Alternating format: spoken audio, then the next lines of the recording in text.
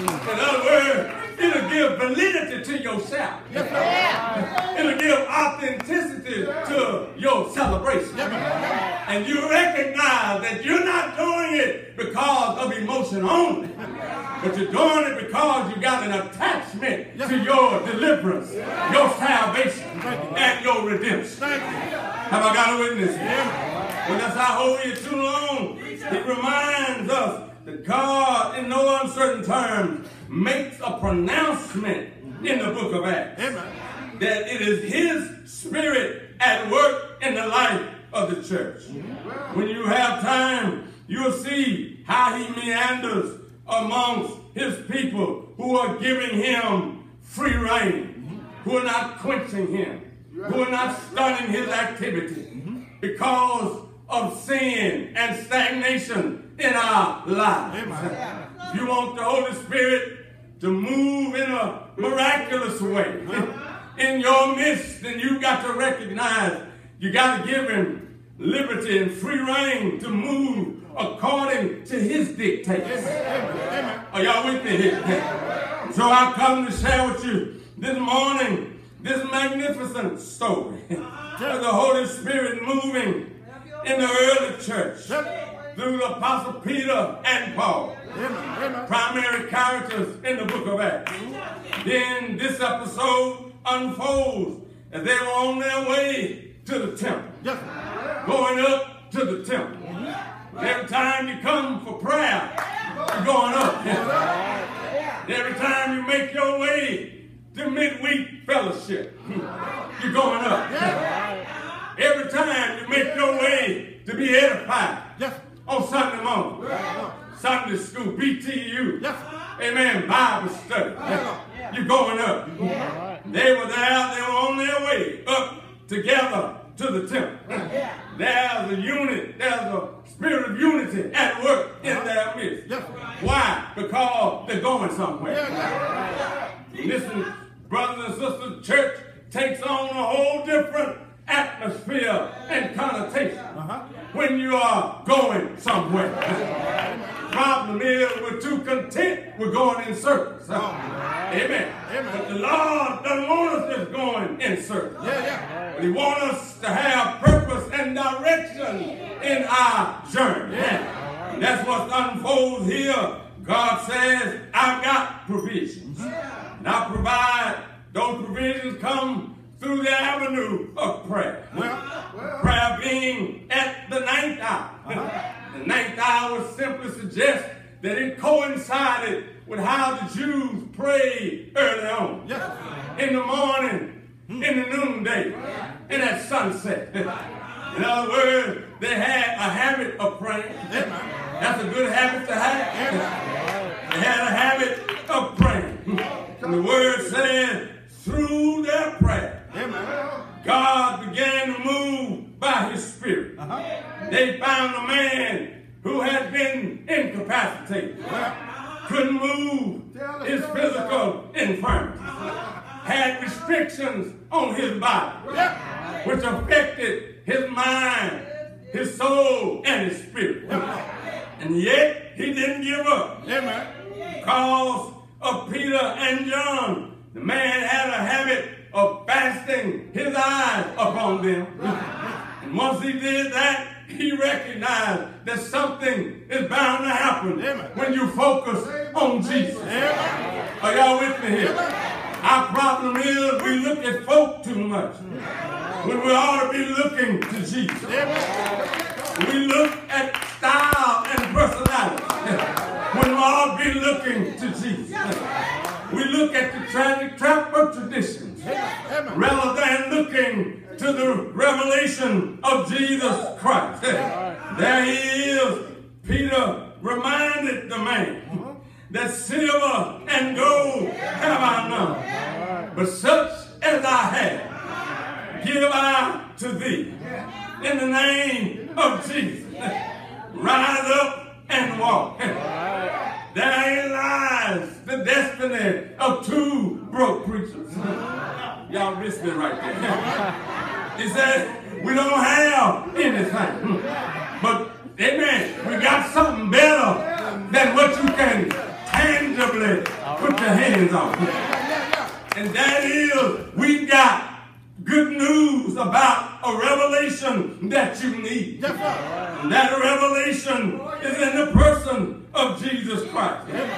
In the name of Jesus Christ of Nazareth, rise up and walk. That's what I want to tell you this morning, Riverside.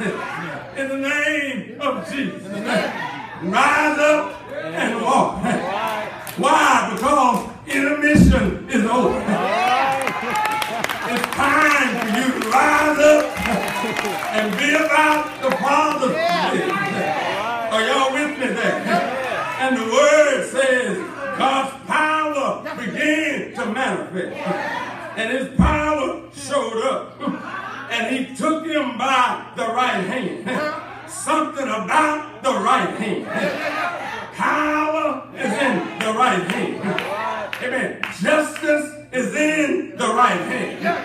Yes, there is availability in the right hand. His right hand, he took him, and notice he lifted him, and immediately the word says strength came to his ankle bone. In other words, when you recognize where the power lies, strength begins to come over you in places you never thought before. In other words, his ankle bones began, amen, to take strength of their own brothers and sisters. And it's something about the ankle bone. If it's messed up, you can't stand up. Are y'all with me here? In my football days, have I got a witness here? Some of y'all looking at me, no, Reverend, no, you didn't. Oh, yeah, I had my ankle sprung. And amen, honey, it was sprung. Amen, and I was laid up for about 6 weeks. Couldn't move.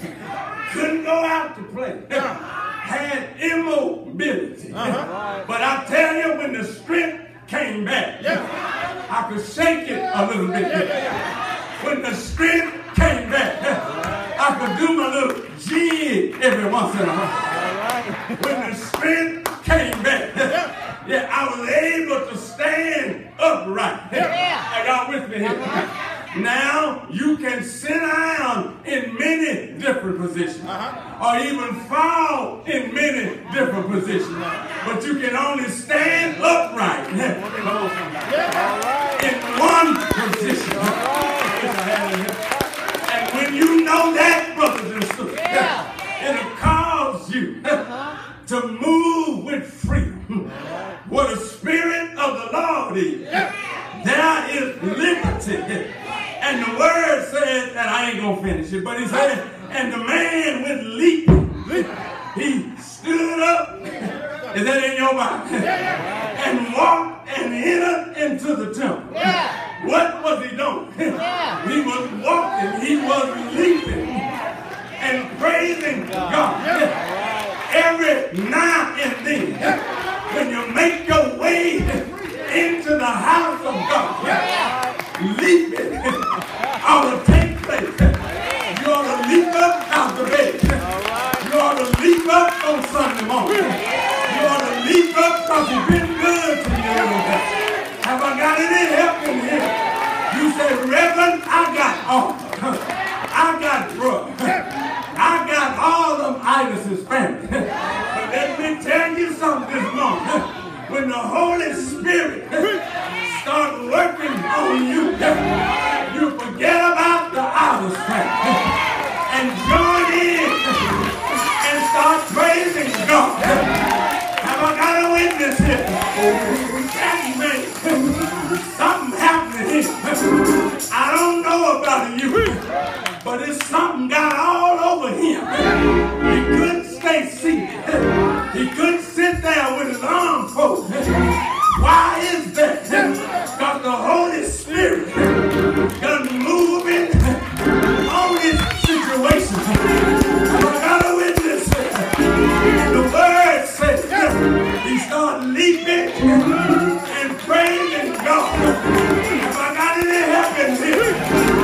God has been your deliverer. You ought to leap sometime. God has got you. You ought to leap sometime. You said, preacher, I can't leap like that. Touch your neighbor and say, neighbor, leap from me. Leap from me. Leap from me. I'm hurting. Leap from me. I'm down. Leap from me. I'm broken. Leap from me. I need healing in my body. Oh, but leap from me. I got a witness. I'm through this morning. But I'm glad. I said I'm glad. Come Sunday morning, the Lord touched me. And ever since that day,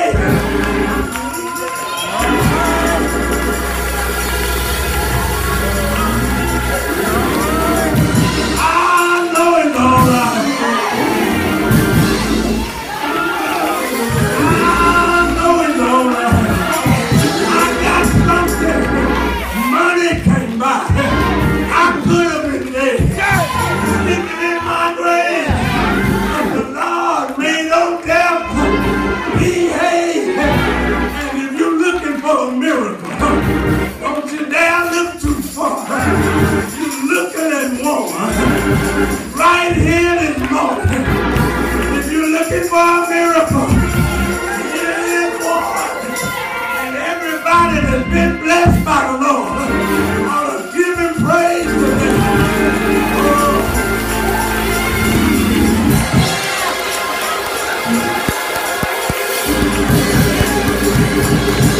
I got something.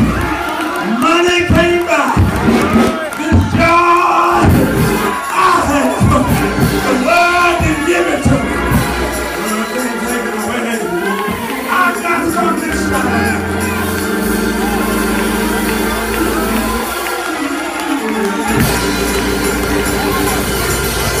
You can have this whole world.